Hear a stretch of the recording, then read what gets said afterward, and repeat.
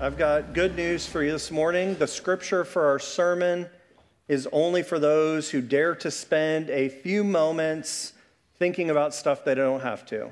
So if you're not interested in thinking about stuff that you don't need to think about when it comes to how you're going to survive today, you can just tune out. But if you dare, like the psalmist, to introspect a bit and God-trospect a bit, I created that word just for this sermon, introspection and God-trospection. But that's kind of what I think is happening in this Psalm 139. If you're interested in, you're like, well, I'm already here, might as well do some of this stuff. If you're willing to have your brain hurt a little bit, if you're willing to feel a tiny bit, or maybe more than a tiny bit, exposed and vulnerable, and you can see that what might come at the end of this would be some of that comfort and companionship that you might need, that you might be yearning for in the deepest parts of your spirit, then I think we're going to have a good time together over these next 15 to 22 minutes, depending on how many rabbit trails I go down. But I do think that there's something about this passage for me as I've been saturating in it over this week. And I pray for you that there's something about it that might be a spark to ignite something in each of us that maybe has just become dampened or numbed a bit over time. So here's the verses we're going to read. It's out of Psalm 139. I'm going to start with verses 1 through 6. O Lord, you have searched me and known me. You know when I sit down and when I rise up. We do that a lot at Christ by the Sea. There's a lot of sitting down and rising up. The Lord has seen every one of those times. Also, the psalmist says, you discern my thoughts from far away. You search out my path and my lying down and are acquainted with all my ways. Even before a word is on my tongue, O Lord, you know it completely. You hem me in behind and before and lay your hand upon me. Such knowledge is too wonderful for me. It is so high that I cannot attain it.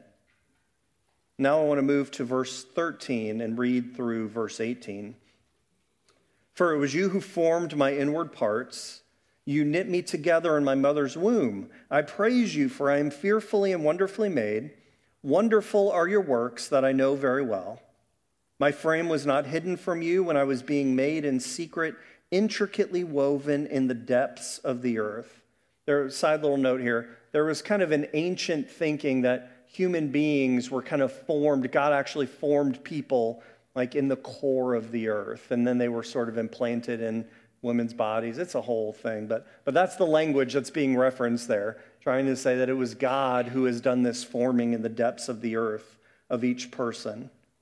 Then verse 16, your eyes beheld my unformed substance. In your book were written all the days that were formed for me, when none of them as yet existed. How weighty to me are your thoughts, O God. How vast is the sum of them. I try to count them. They are more than the sand. I come to the end, and I am still with you. We ask this morning that God would add blessing and understanding to this, the reading aloud, the hearing, and most importantly for us, that God would bless the living out of these words of Scripture.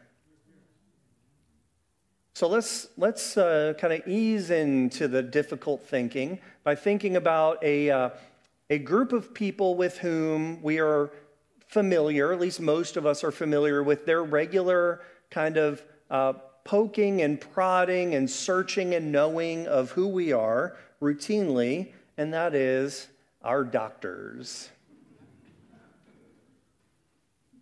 They say, let me get your height, your weight. Let me put a stethoscope here on your heart. Let me put it on your back and listen to your lungs.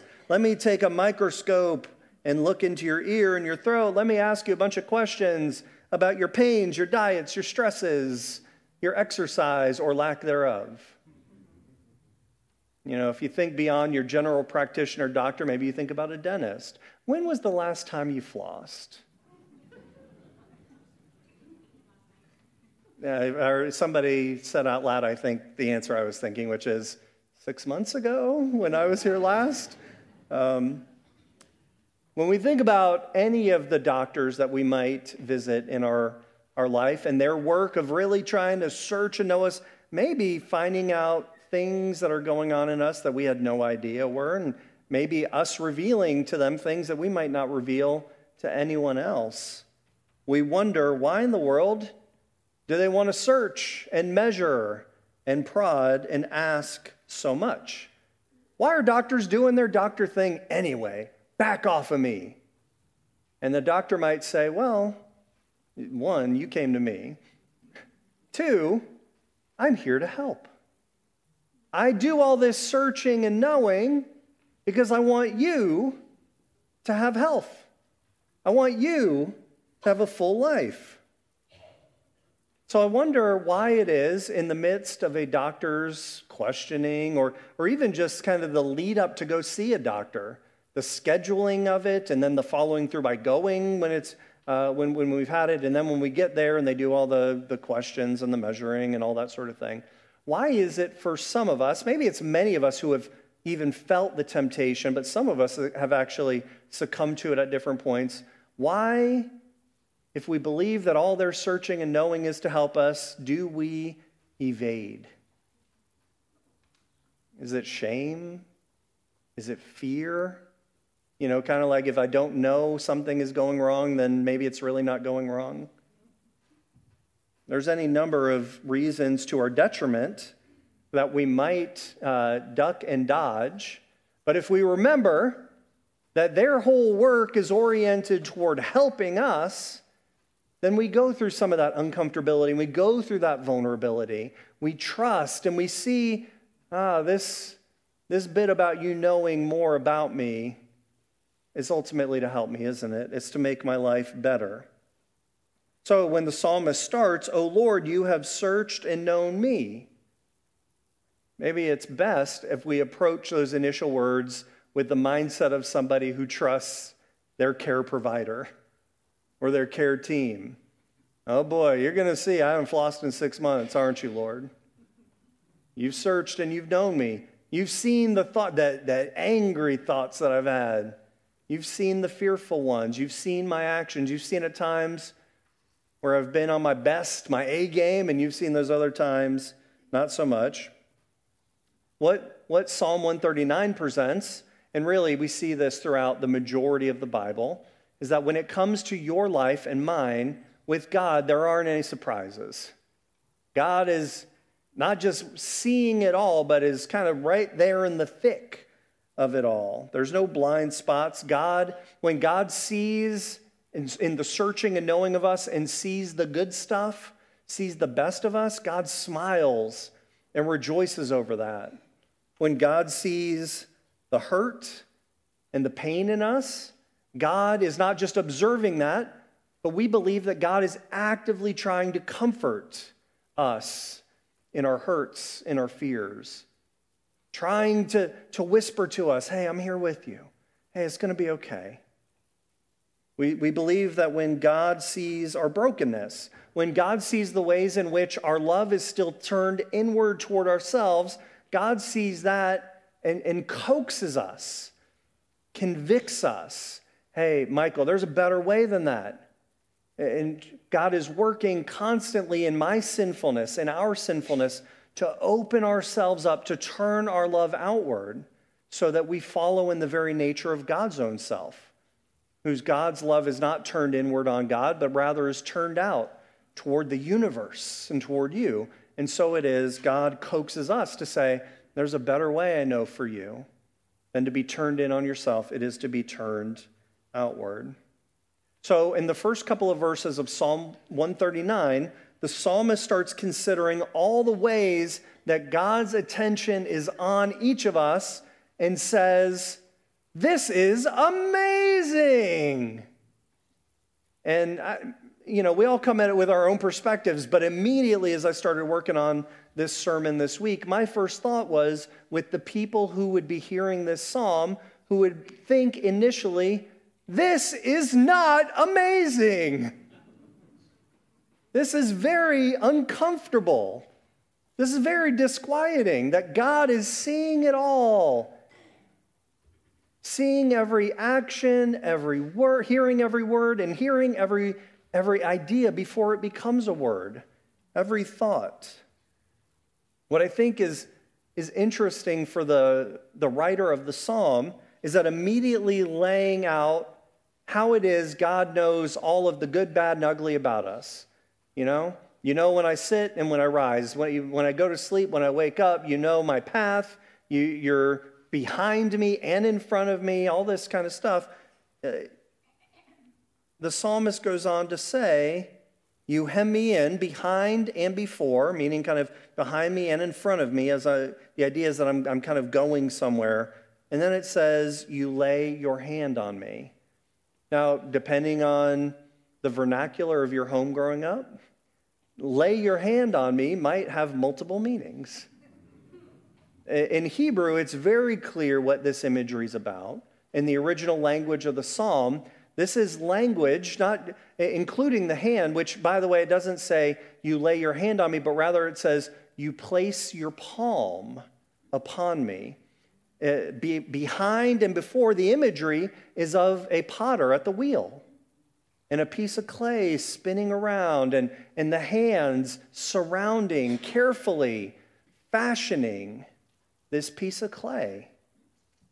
And, that imagery has some meaning to it to people of the scriptures who believe that God made the first human being out of clay with God's own hand, a work of art, a work of love, a work of care. The psalmist sees you and I and himself on this wheel being shaped by God's hand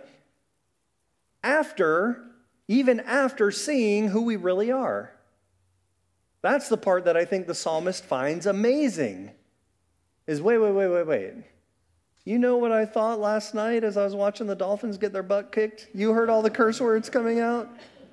I didn't say them out loud, Lord. God says, yeah, I know you. The amazing thing is that the psalmist saw God as seeing us for who we truly are and not being shaken by it. I've come to a place where I've gotten better at being tickled with people in sort of, let's say, the public sphere who seem to take a shot at God, saying something negative about God, where I understand, God, you can't rattle God with that. Why should I get rattled when God's not rattled? God can handle it. There are some things that rattle God. There's no doubt about that in terms of quickening the heart of God, so to speak. But even still, God sees us for who we are and is not shaken away from us, but rather, even when seeing the most difficult parts of who we are, those parts that we would be least inclined, say, to share with a doctor or a spouse, or in any realm where we might be called into vulnerability, we say, well, there's some things I'm just going to not be vulnerable with. God sees even those things and keeps God's hands on that piece of clay. Gently, caringly, purposely shaping, forming, nurturing. So, again, depending on our experiences, particularly growing up, our experiences with those who have been closest to us in this life, the words of this psalm put us somewhere on a spectrum between, let's say we had a real stable experience, parents, close family members, as we got into adulthood, with our spouse, with good friends. Our experience was that these people, when they saw the worst in us, they didn't split. They might not have always been super psyched about the worst parts of us, but they were with us. So if we're on that end of the spectrum with Psalm 139, we go, well, this is pretty cool to see. God, in so many ways, acts like these people in my life. That just like mom and dad were faithful with me and stuck with me, even as I went through high and low and difficulty, God does that same thing. My best friend who was always by my side, even when I was a jerk. God is that best friend times a billion. What a comfort. And then, there's all kinds of gradient in the spectrum, and maybe we're somewhere in the middle of all the way to this other extreme, which is that a bunch of other people in my life who were supposed to be faithful to me, when they saw who I really was, or they saw that loving me was going to take sacrifice on their part because I wasn't, like a superhero, and they were going to have to put up with some of my idiosyncrasies. It was going to be like work, that those people didn't hang around when they saw what it was going to be to stay close to me. If I wasn't good enough for a parent who abandoned me, or if I wasn't good enough for a spouse who ditched me, or I wasn't good enough for a best friend who betrayed me, then how could I be worth enough for God to search me and know me and do something different than what these other people who were supposed to care for me had done?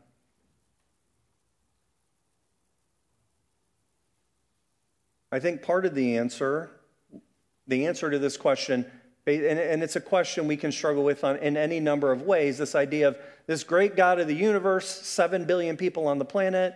I don't know if that's accurate, by the way. However many billion people on the planet, however many billion people there have been throughout the history of the world, that God sees me, that God even pays attention to me, but then that God would not only see and pay attention, but go, I care.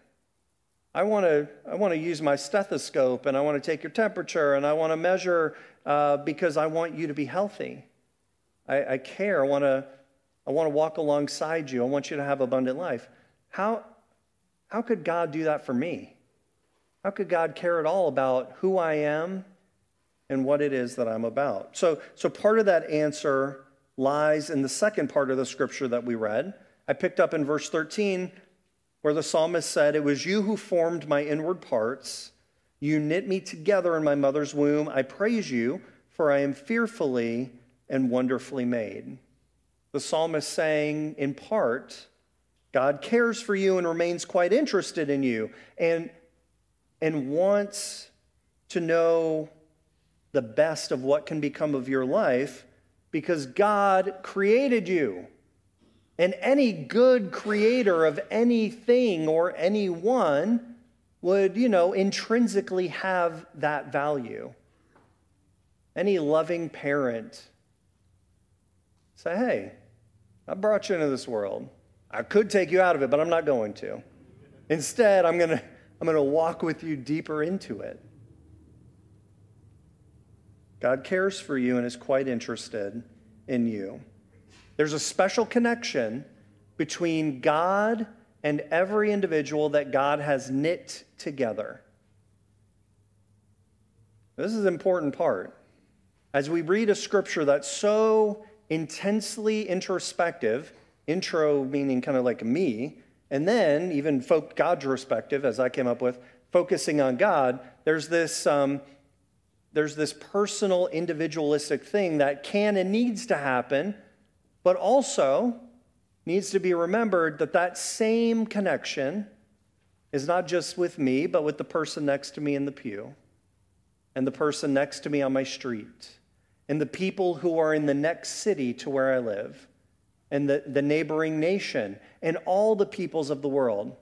You might remember, it's one of the lesser known parts of the Jonah story. It's a fairly short story, but Jonah's called by God to go into the most evil country in the world. Go and proclaim God is watching, God cares about what's happening, and y'all need to change your ways. And so Jonah does this. Eventually, there's an encounter with a whale and all this stuff. But he eventually goes to Nineveh, and he does this. He walks 3 days through the city, and then he sits and he sulks about it. And God says, why are you sulking? And Jonah says, because I know how you are. You're so nice and you care so much. So these people who are my arch enemies, you knit them together and you care about their lives like you care about mine. And what that means is you're going to let them off the hook, aren't you? And God says, why shouldn't I? I saved you when you were in the belly of that big fish while you were in rebellion of me. Why shouldn't I care about these hundreds of thousands of people that I also created? Their lives matter to me as well. God searches and knows each of us and loves each of us, like a creator would their creation. But I think there's another special connection. It's not simply God says, like, well, I made you, and, that means I got a commitment to you. I got to stick with you. There's part of that. But the other special thing that's reflected in these verses is this, where the psalmist says, you formed my inward parts, which is very poetic to us. It's how we read it in English. If we read it in Hebrew, here's what it would say: I formed your kidneys. Now you can understand why the English translators would write your inward parts, because to us we read, well, that's kind of graphic and gross, and why would you write kidneys? Well, here's why. And the translators know this, but there's issues with translations. The kidneys, to the ancient Hebrew mind, and throughout the scriptures, if you read them in their original languages, you'd find multiple instances of the kidneys being referenced. The idea is that this is the seat of a human being's conscience in the ancient way of thinking. The conscience to an ancient person isn't something here, it's deeper, like in the bowels. It's here in your side. It's this way of stating for the psalmist, you knit my body, but you also knit my spirit.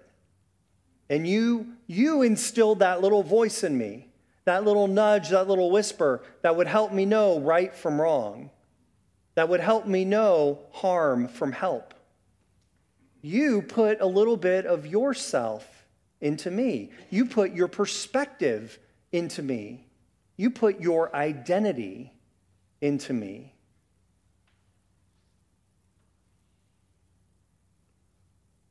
God says, I made the deepest, most intricate parts of your body, and I did the same with your spirit. I care about your life because I want your life to be abundant and full and meaningful and enjoyable and have purpose and all that kind of stuff. But I kind of care about how you're representing me. I care that my legacy lives in you. I want you to carry on my good name. I want you to carry on my good work. I want you to know what it is to live in the way that is my way.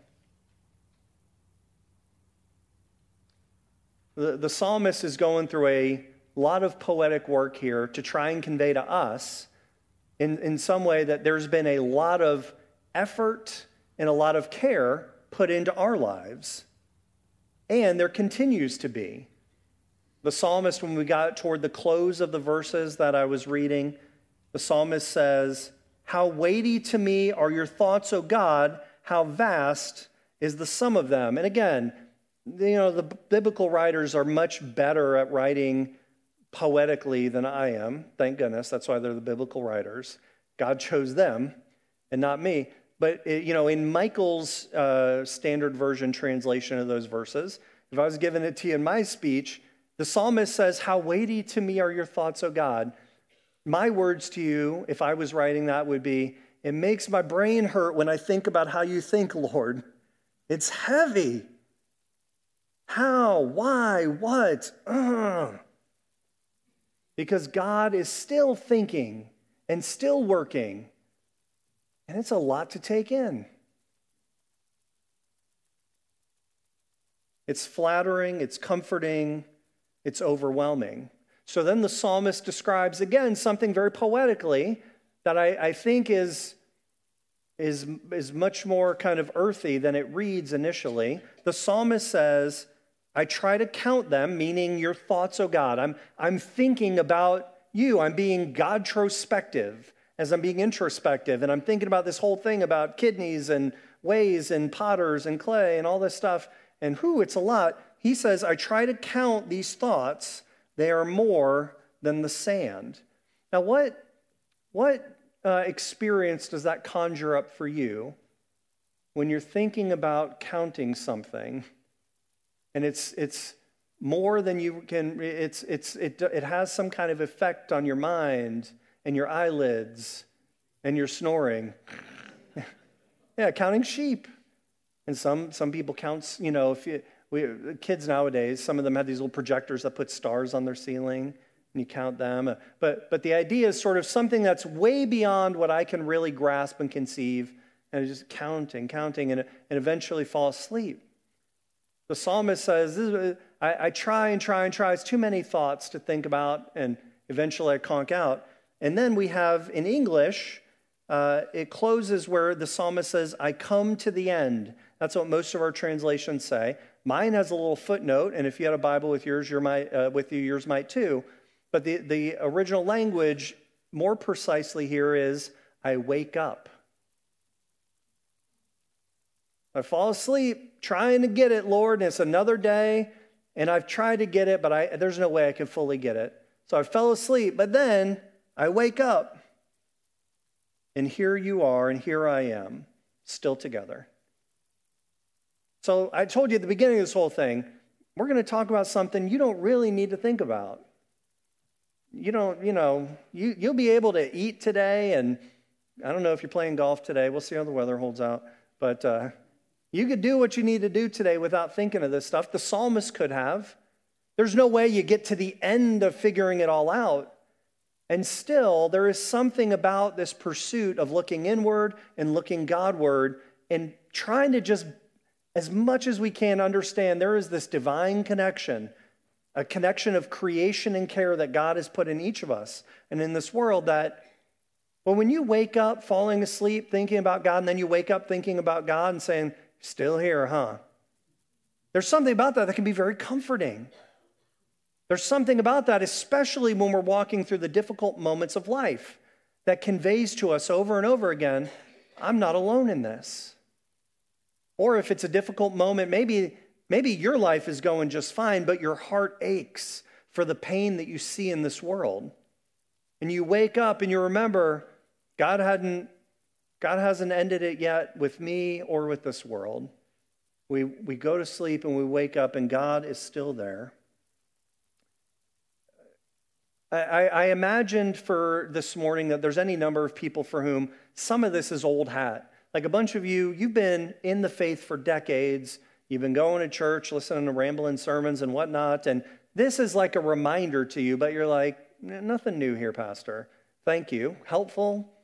A good C+ sermon. So to you, I say thank you for being patient. The real folks that I'm thinking about this morning are the folks who need that spark, though, who come to worship. And this doesn't mean I come to worship only once every year or 5 years or something. This could be people who come to church every single Sunday because it's what I'm supposed to do, and I feel good about it. But as far as this introspection, getting close to God business, that ain't for me. So I've come to church this morning, and maybe I've come a bit with the apprehension that I might have of going to the doctor. And I know the doctor's going to try and poke and prod and search, and there's things I don't want the doctor poking and prodding and searching about. I want a little bit of distance here. I still have some of that dodge and duck and dive, and I forget the 5 Ds of dodgeball. Sorry. There's somebody who likes the movie Dodgeball. It's going to come up afterward and say, you hooked me with the dodgeball reference. Thank you. I love you. But there's some of us who've come to church or come to whenever it is we sort of are in these faith settings that we say, I want to get close, but not too close. Because if God sees the real me, God's going to be repelled by it. If God sees the real me, God's going to be as ashamed of me as I am ashamed of me. I want you to hear this morning that you can't shake God. That God has seen it all. God isn't surprised by any of it. God has seen the good and smiled on it. God has seen the hurt and comforted it. God has seen the worst in you and still believes there is hope for it to be turned into a victory for God rather than something that defines you. Now, one of the biggest obstacles here as I close is we hear these things and we think, boy, that sounds good. But look at me. I'm an old man now, 46. Life is just... That's the oldest I've ever been. It feels quite old. I feel very old, in fact. You substitute whatever your age is for that. Well, I might encounter God and say, God, I'm an old man. I should have come to these realizations years ago. And it's too late for me. There's an ancient proverb I love that says, if you want shade, the best time to have planted a tree was 20 years ago. The second best time, right now. Yeah, maybe 20 years ago passed you by. God doesn't waste anything. Plant that seed today. Turn deeper. Embrace more closely the reality that God isn't just seeing you on Sundays and you need to reintroduce yourself every time. Hey, God, it's me, Michael. Good to see you again. God's like, I know who you are, you turkey. I'm with you. When you go to sleep and when you wake up, I'm with you. When you sit down, when you rise up, when you're walking, I'm not only with you, my palm is on your life, forming, shaping, nudging, whispering, caring. Friends, today's the day of salvation. When the scripture says that, saying, yeah, 20 years ago might have passed, but today is the day that you can turn toward God and you can embrace the reality that you are searched and known and that God hadn't abandoned you yet. And God won't. Let's pray. Lord, your faithfulness is more than we can really grasp. Your thoughts, they are too weighty for us. And still, Lord, you would convey to us repeatedly, not only through the words of certain psalms, not only through certain stories in the Bible, but through Jesus Christ himself. Lord, you share with us that we are yours and you are ours. That you care about us, that you love us so deeply, that you would do anything, that you would give anything to rebuild that connection which had been broken. That you want to walk beside us in this life. That you want to talk with us. That you want us to share in communion with you and with each other. Lord, what a gift. We can't believe that we get to be a part of your world, a part of your love, have your time, have your attention, have your healing. Lord, I ask this morning that you would grant to each of us what is needed most in this moment. If it is comfort, if it is to be challenged, if it is to be affirmed, whatever it would be, Lord, you know us better than we know ourselves. You know our needs better than we know them ourselves. But for each person today, Lord, including me, would there be something divine that occurs within our innermost parts, that our conscience, your very identity within us, that it would speak to us as we need. Thank you, Lord. Thank you. In Jesus' name, amen.